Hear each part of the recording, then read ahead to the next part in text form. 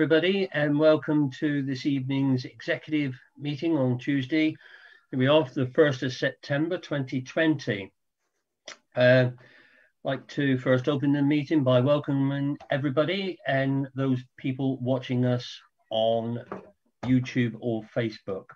First of all, I'd like to say, have we got any apologies for the meeting? Oh, if I could, Chair, could I just do a roll call of attendance just to confirm who is here?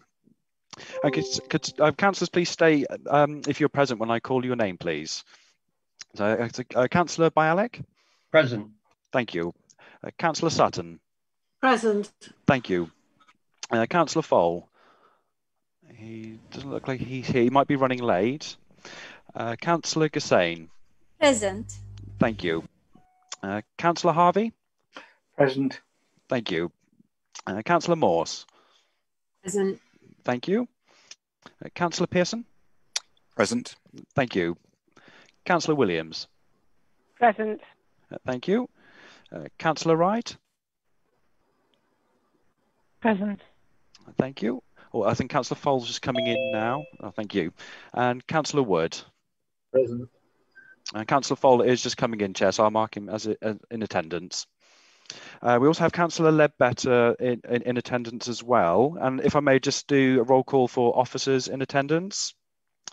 So Chief Executive and Growth Director, Kareem Hassan. Present. Thank you. Director, Joe Yelland. Present. Thank you. Corporate Manager of Democratic and Civic Support, John Street. Present. Thank you. Service Lead, Environmental Health and Community Safety, Simon Lane. Present. Thank you. And we have Democratic Service Officers, myself, Howard Bassett and Sharon Sissons in attendance, Chair, and we are quorate to proceed. Thank you, Mark. And now we're all in, I'll just confirm.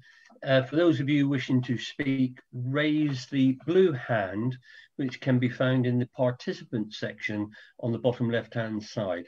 In your case, Councillor Ledbetter, you are entitled to speak on the items. However, you must indicate by raising the blue hand that you wish to speak, and I will take your contribution first. Once I've started the discussion amongst the portfolio holders, I will not be able to bring you in after that time. So just indicate, Andrew, by raising the blue hand, if you wanted to speak on any of the subjects when the presentations are being made. Okay. Okay, thank you. Yep. Right, that's okay. Okay, so we come to the minutes of the 7th of July, 2020, pages 5 to 18.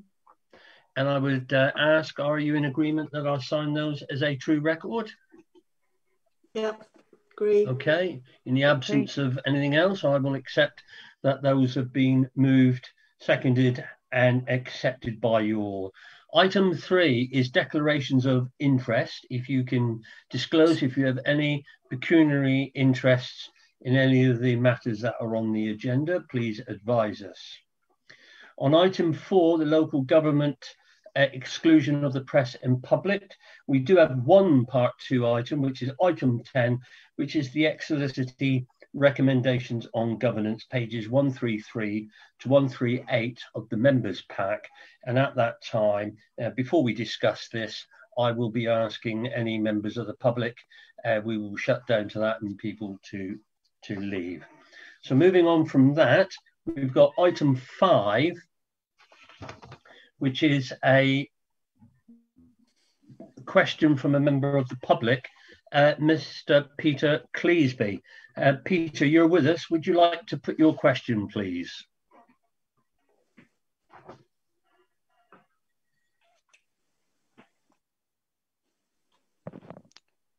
You there, Mr. Cleesby?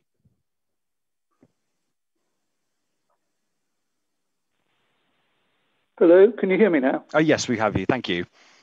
Okay, thanks, Mark. Good evening. My question is this.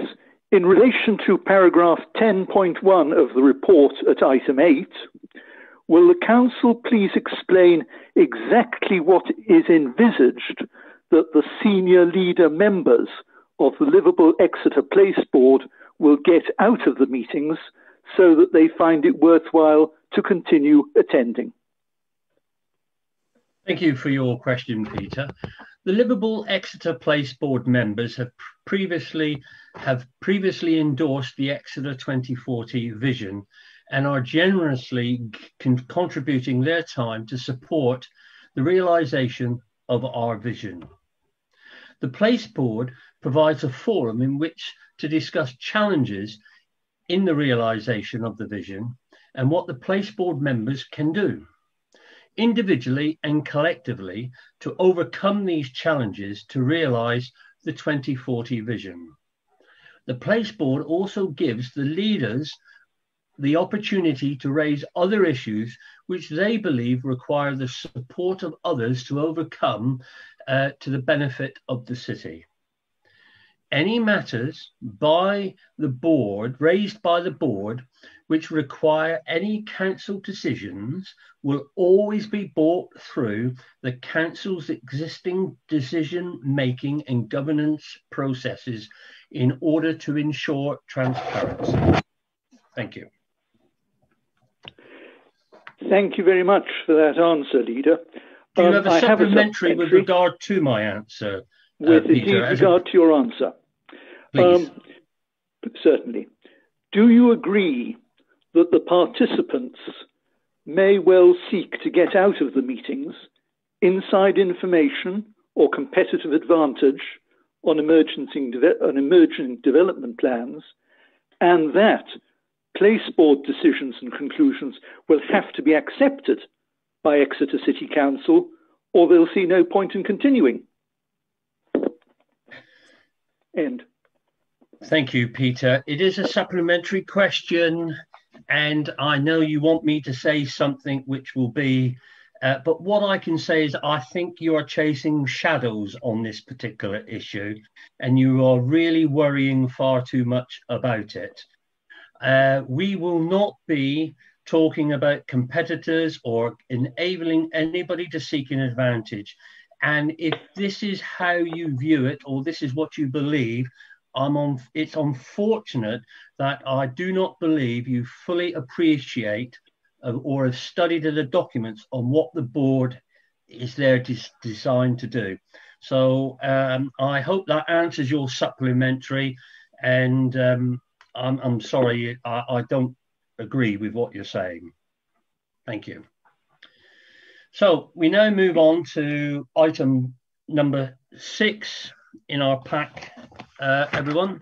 And here it is, the Food Law, Health and Safety Enforcement Service Plan for 2021.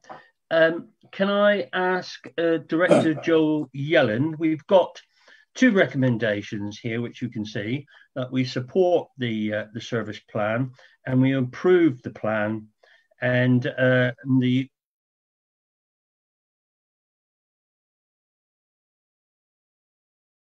to meet operational needs. Director Joel Yellen, please. Thank you, Chair. The report is a statutory requirement, so the council is required to publish this enforcement plan based on 2 strands of legislation, as the report explains. One is in relation to our statutory requirements under the Food Law and Health and Safety Service Plan. So this sets out the intentions of the service, of the council, and how we're going to deliver our requirements under legislation for food safety. And the second part of the statutory requirement is that under health and safety legislation, we are required to set out how we're going to undertake the external functions that we're required to undertake to ensure that the health and safety of workers in key businesses across the city. So I hope that members will find the summary of the plan in the report helpful in setting out the focus, the achievements in the past year, and the intentions to continue the good work going forward into the next year. And I'd commend the recommendations to the executive. Thank you. Thank you, Joe. As we, for those of us who've been kicking around a while on the executive, this is something that comes up every year. I'm going to ask if there is anybody who wishes to make a contribution, or does anybody want to add anything on this? I don't see anybody come forward in our chat at the moment. No hands have been raised, Chair. Okay, thank you, Mark. So I will assume that we're all in favour and no dissenting voices. Can I assume that? Looks like I can, with a nod of the head. I feel sure a nod of the head, John Street, is quite constitutional. Thank you. So that is approved then. Thank you very much. We'll just formally move and second it. So I'll formally move it. Can I have a formal seconder, please? Seconded, Chair. Thank you, Rachel. And if we're all in agreement, that is agreed. Okay, thank you.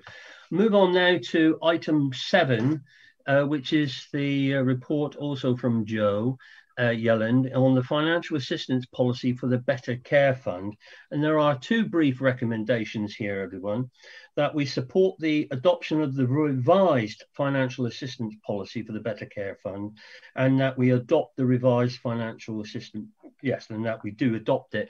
So I feel sure Joe Yelland now will explain to us what that revised financial assistance policy is all about. Joe Yelland. Thank you, Chair.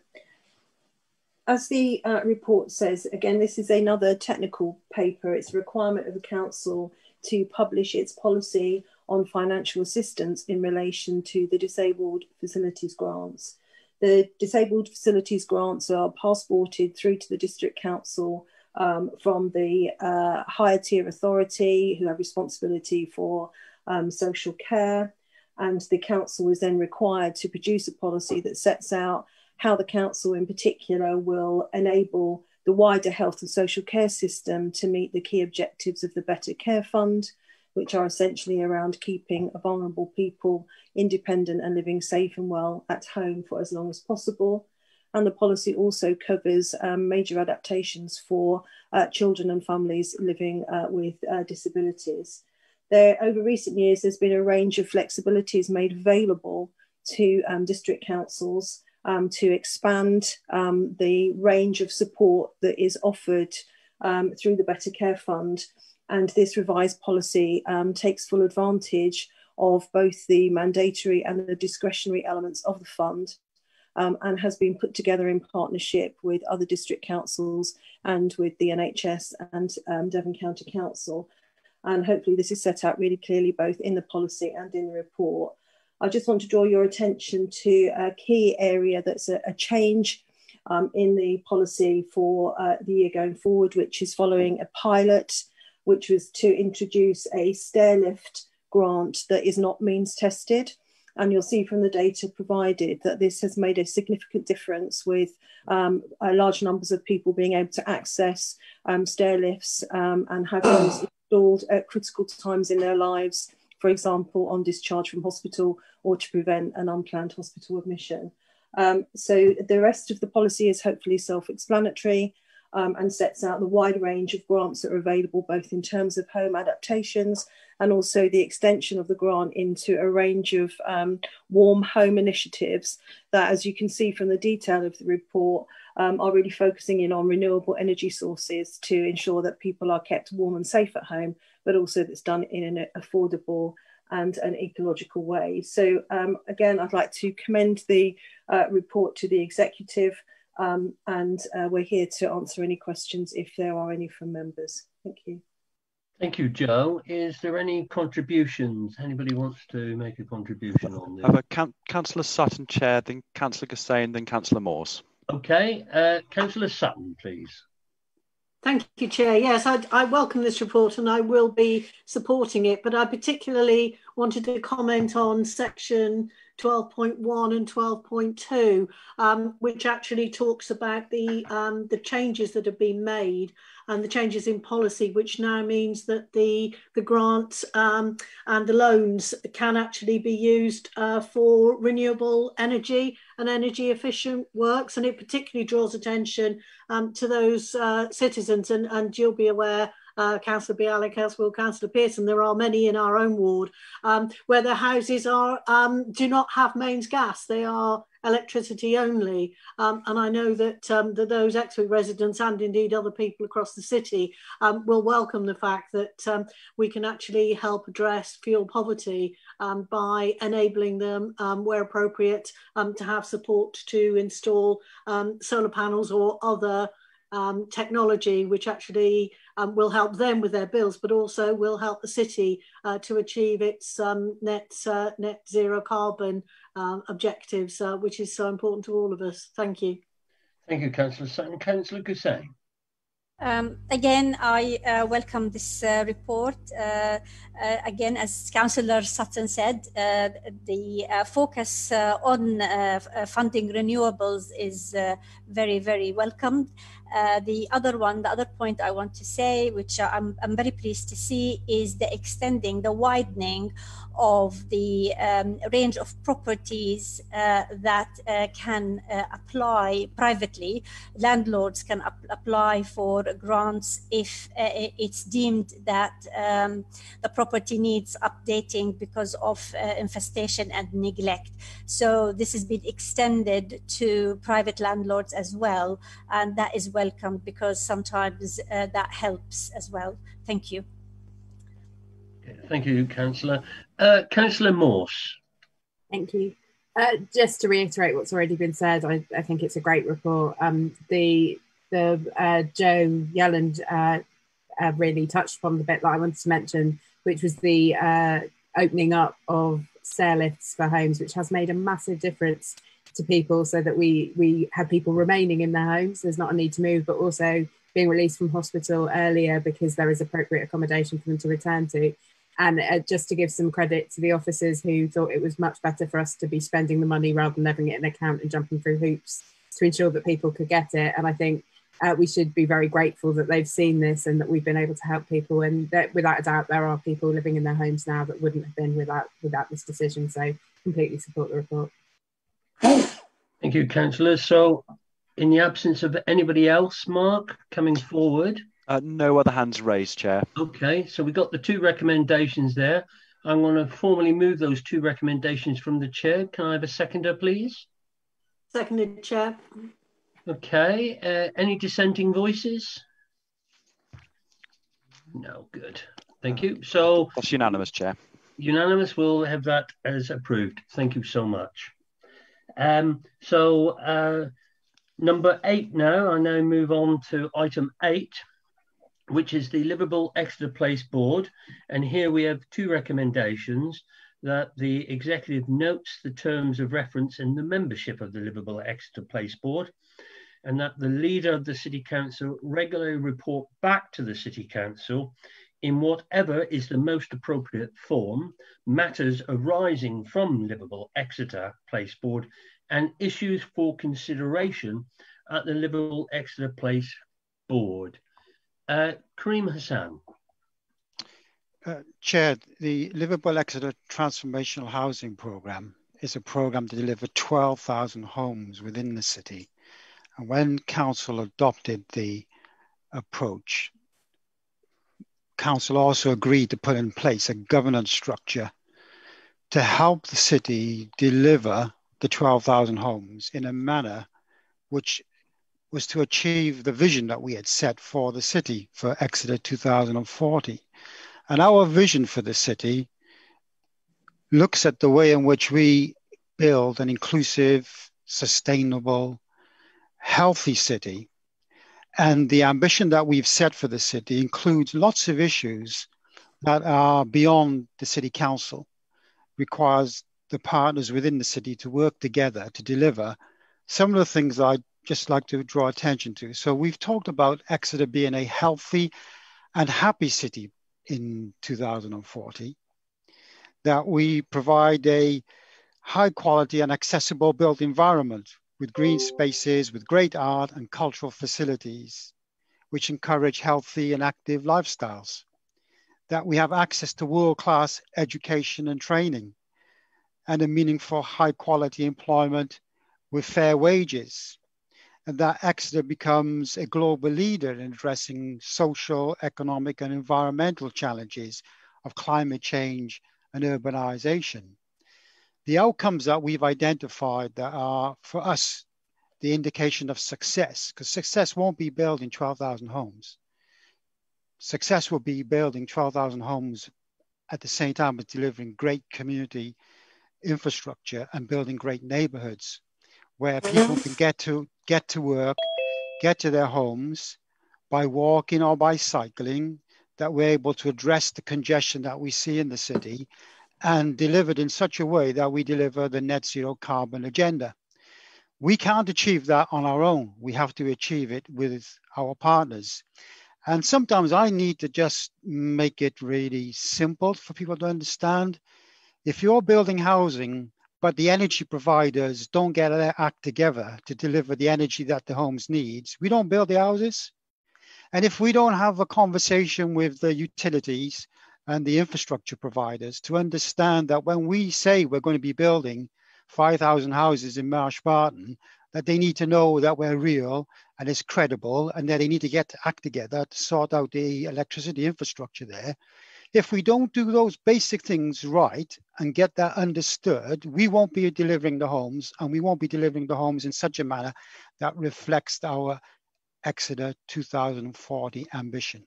And the reality is the planning system doesn't do this. The planning system fails continually across the country to deliver infrastructure with community facilities in a high quality environment. The focus tends to be on building houses. And the reality is our residents expect better. They expect us to deliver homes, but in a manner which delivers the schools when they want them, when the health facilities are delivered, and they want to do it in such a way that delivers a beautiful built environment. And unless we get all the actors in the city working together in a coordinated fashion, then the likelihood is we won't deliver that ambitious vision that we have for the city. So right at the beginning of this, we set out 4 members, draft terms of reference, which put at the heart those aspirations. And we listed a number of key stakeholders that we wanted to invite to that board to play their part in helping shape that transformational housing program. Since then, we spent 12 months building the membership of that board to include as many of the key organizations in the city as possible, and to get buy-in at the most highest level of those organizations. And on the executive board papers, you will see the people now that have committed themselves to that board. There have been some changes to the terms of reference because of the UNESCO designation as a city of literature, which is an outstanding achievement for the city. To get that recognition, that is now something that we think need to be put at center stage. In fact, UNESCO expect that. UNESCO expect us to put culture at the heart of everything we do as a consequence of that designation. And so we've asked the Place Board to do exactly that, to create a cultural compact across the city with the Arts Council England, such that everybody has confidence that culture will be part and parcel of the way we deliver housing within the city. And the second change has been with the development of sporting and local delivery pilot, that the board is I would suggest to you an ideal forum to get the strategic leaders to buy into that agenda to make Exeter a healthy city by making sure that everyone plays their part to make an active lifestyle the way in which the city is just accepted. That's the way we do things in the city, that all organizations play their part to have active travel and to support active lifestyles. And so the terms of reference has been amended to include those elements as being part of the work that they do. And then the last element of that has been when we tabled the draft Exeter Vision document to the Place Board at its first meeting, the Place Board members asked to make an explicit recognition that the carbon agenda should be reflected in terms of Exeter net zero carbon agenda should be mentioned explicitly as 2030. And that matches the City Council's resolution as well to deliver net zero 2030. And so we've put into the vision that explicit commitment to make Exeter a net zero city by 2030. So there have been some of the tweaks we've made to the original terms of reference. You now have got a list of the members. I think there's one more place that we've identified for the new Vice Chancellor of the University, should she be willing to take up a position on the board. And I think you've got effectively now the final terms of reference and membership. And that's all I think I need to say. Thank you, Kareem. Mark, I'll open this up now for any discussion. Mark, have we got anybody who's indicated that they wish to speak? There's no hands are showing, Chair. Okay, well, okay, if there's no further comments from any of the members, what I would add is that I did produce a far detailed, well, not better, but a detailed, more report to the last scrutiny committee. And the reference says about that I will report back on these matters, and I will make regular reports, not just to scrutiny, but also the executive, as it is an important body. And perhaps the more that people start seeing the work of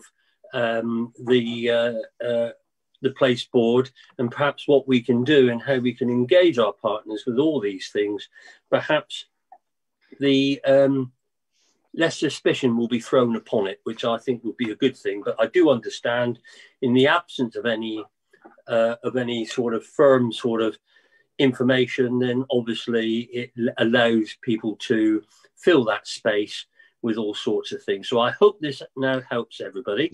So we've got... Excuse me, Chair. Some hands have just gone up. Well, I was... Right, who we got? We have Councillor Wright, Councillor Sutton and Councillor Williams. All right. Okay, Councillor Wright. Please. Thank you, Chair. Apologies, by the time I'd managed to get my mouse to the blue hand, it was a little bit late. I'll be better prepared next time. Yes, thank you for this report and explanation as to what the board is and what the board is doing and why the board is here. I just have a question which I have raised before, but would it be something that in the future perhaps a representative for all of the local businesses collectively could have a place on this board? I can see that you have a local business owner, but I can't see there's anybody sort of representing the local businesses collectively, perhaps. But please put me right on that if I'm wrong. Okay, well, what we will do, Council, we are constantly reviewing the membership of the board, and the membership has to be appropriate to what we are trying to achieve. So there has to be a purpose on why we would invite a group in particular, because we've invited groups. We can't always manage who they send along. But if we do invite a group, it's obviously got to have a purpose to it and an outcome to it, as opposed to just saying that we're ticking a number of boxes. But the group is totally under repair is always under review, and you will see that since the last time that this is had discussed amongst councillors, we have added a number of people, and we will continue to do so. Okay, Councillor Sutton.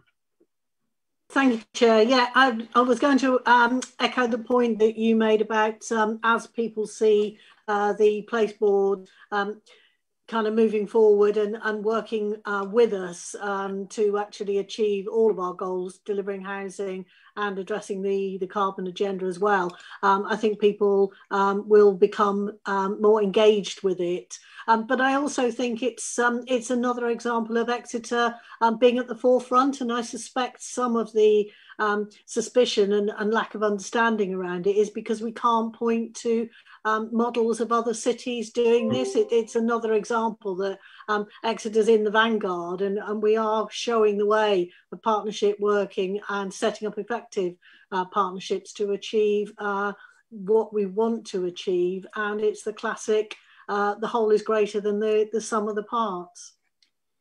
Thank you, Councillor. Councillor Williams. Thank you, Chair. I just wanted to draw attention to 8.1, where it's also mentioned that the the setting up of the 7 work streams to work on Exeter recovery plan. And I think this is an example of what a group like this can do. They can initiate and get things moving. So, for example, I'm involved in working on one of the groups, which is the education recovery plan. And we wouldn't have been able to do this if we hadn't got this strategic board in place. So I think congratulations are appropriate here for putting together such a very prestigious group of people that can actually get things moving for Exeter, for the good of the city and the good of the people. Thank you. Thank you, Councillor Williams.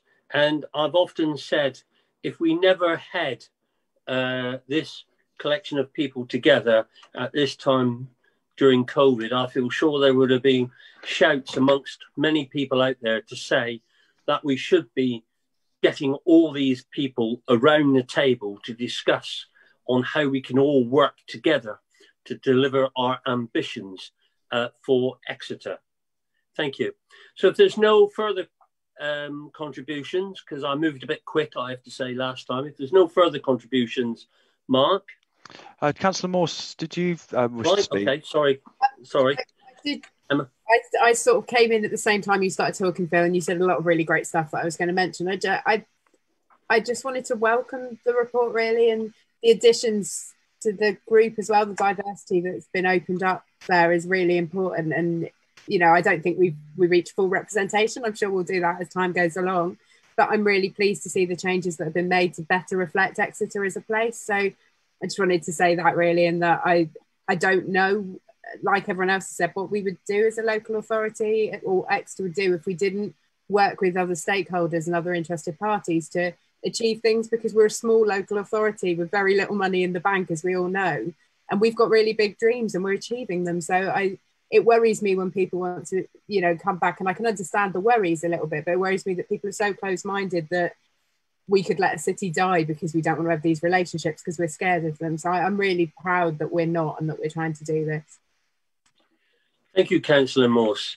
So if we have got no further contributions, Karine, was there anything you wanted to come back on?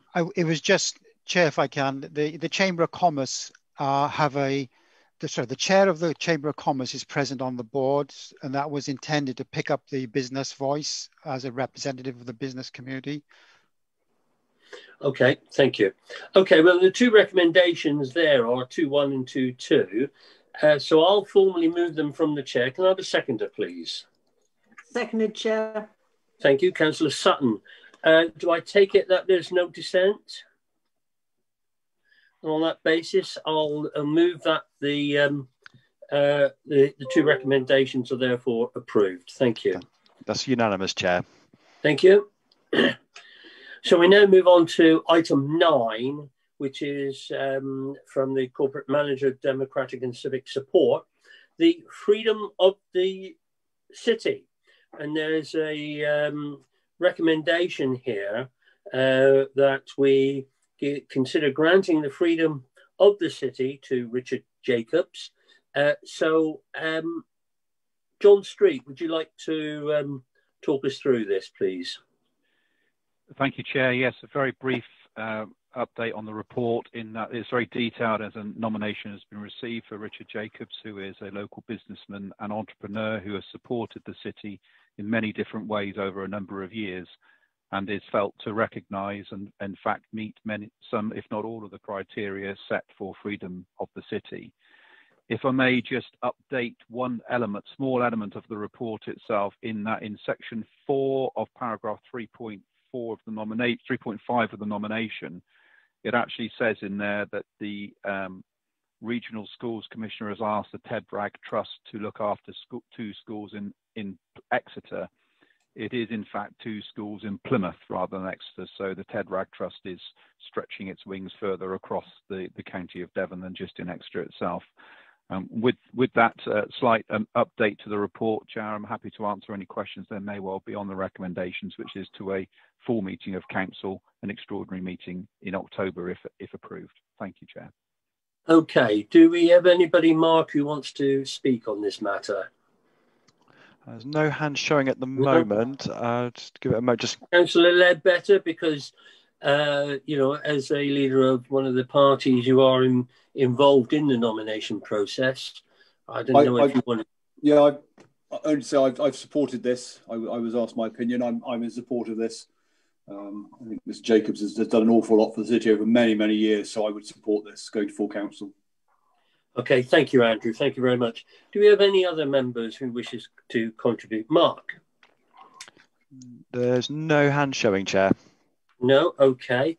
And I feel sure all the normal celebration of when we make somebody offer up somebody the freedom of the city. I feel sure, John, you'll be doing it.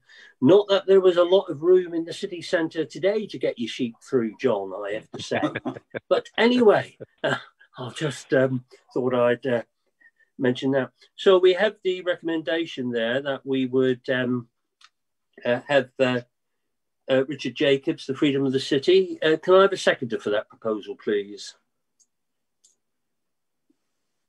Seconded. Thank you, Councillor Sutton. I assume there's no dissent. I will say that that recommendation is passed unanimously, Mark? Yeah, that's confirmed, Chair. That's passed unanimously and it has been carried.